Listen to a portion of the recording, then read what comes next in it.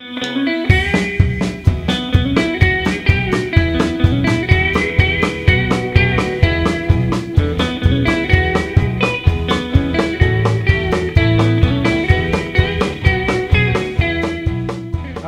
I'm Les Williams. I play bass guitar with the country band Rick Barnes Cheyenne. I want to introduce to you Rick Barnes. He's the leader and the frontman for the band. He's going to share his story and the story of Rick Barnes Cheyenne. Take it away, Rick.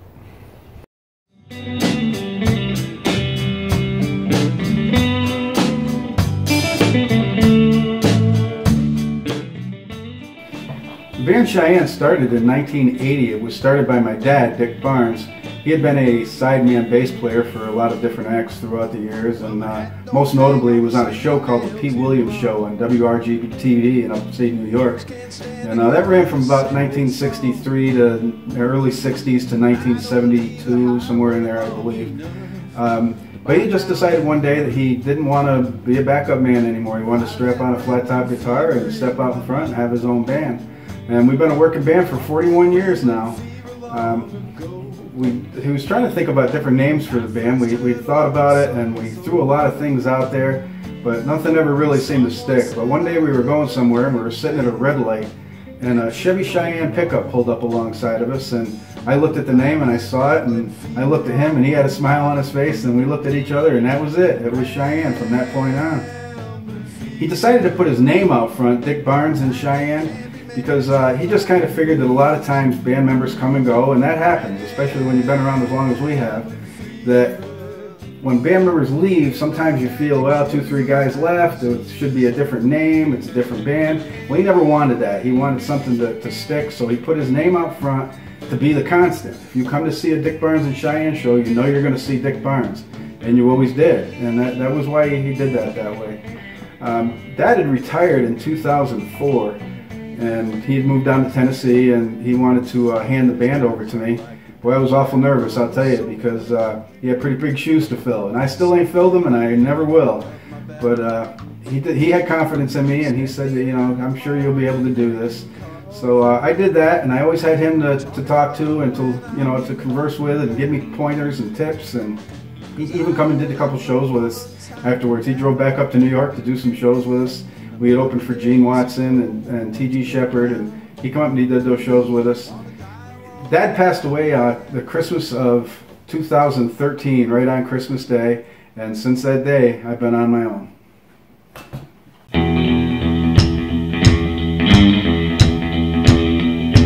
Well, my mama met my daddy down in Alabama. They tied the knot, so here I am. When Dad retired in 2004 and I took over the band, I had a few ideas and some things I wanted to do to expand what we were doing. And I produced a television show called the Adirondack Opry, and it aired for 2 years on a local TV station. We had a really good run with it. It was a fun show to do. And then I also did a Christmas show. I had an idea, I wanted to produce a Christmas show. So I had a Christmas show, full-blown, dancers, children's choir, characters. It was a really good show, and we did that at the Glove Theater in Gloversville, New York, and we sold that out for 5 years in a row. That was also a success, so I was pretty proud of that. And then when Dad passed away in 2018, or 2013 it was, I'm sorry, and he wasn't there to give me advice anymore, or to go to, or to talk to, I just kind of took it off on my own. But I always took what advice he gave me and the things that he taught me, and I ran with those. And the 2 biggest things that he taught me was, 1, be true to the music. He always said, if you're going to be a country band, be a country band. Don't be one of those bands that goes out and does a country song and then does a Led Zeppelin song and bounces around all these different genres trying to please all people. He said, be a country band and please the country people. Know who your crowd is, know who your audience is, let them know who you are, so that when they come to see you, they know that that's what they're getting. They're getting a country band.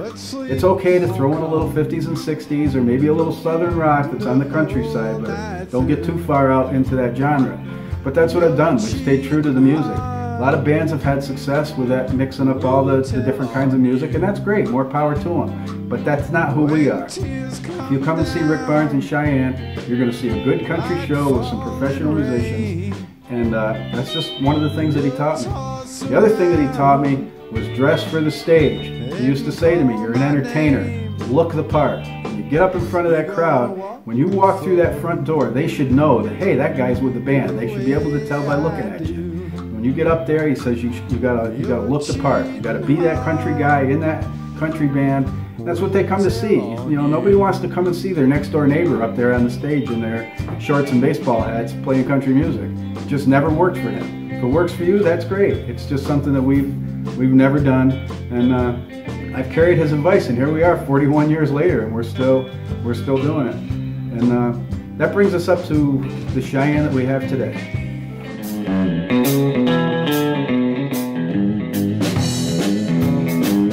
I'm a honky-tonk man, and I can't seem to stop it. Love to give the girl the world, do the music.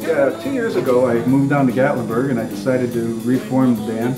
And it's really tough when you're moving into a new area and you're trying to find guys that are of like mind and on the same page as you. So what I did was I got these 4 guys together that are all great musicians. They all understand the music. They all want to do country. They want to keep it country. They want to do it right. And they didn't know Dad from Adam, but they respect the history. They understand my goal and what I was looking for, and they were more than happy to jump on board. I got Les Williams on bass. You met Les at the beginning of this video. Yeah, you come knocking at my door, baby. Tell me what you got on your mind. I got Norm Mack on lead guitar. Busted in Austin, walking around in a day. I got Kenny Strong on keyboards.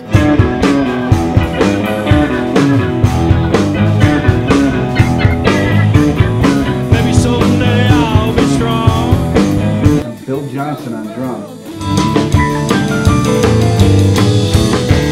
One day I ventured in love, never once expected what the batteries ought to be. And they all do vocals, which is pretty unusual to have 5 guys in a band that all sing. So that's really good. You get a good variety of music, good variety of vocals, a good variety of songs.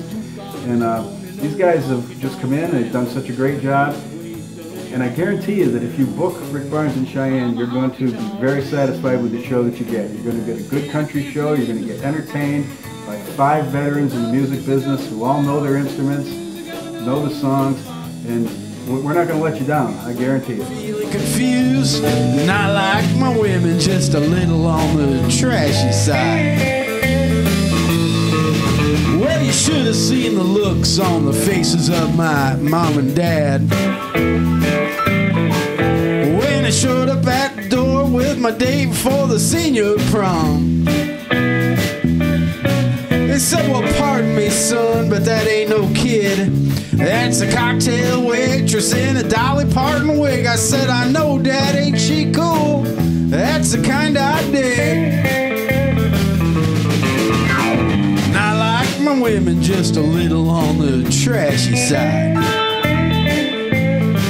When they wear their clothes too tight and the hair is dyed.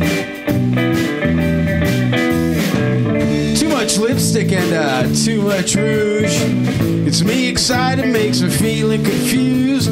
Not like my women, just a little on the trashy side.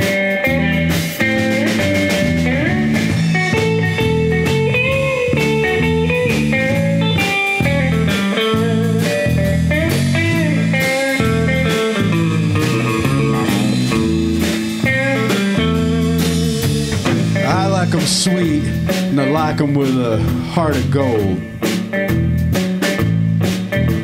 And I like 'em brassy, I like 'em brazen and bold. They say that opposites attract, but I don't agree. I want a woman just as tacky as me. And I like my women just a little on the trashy side.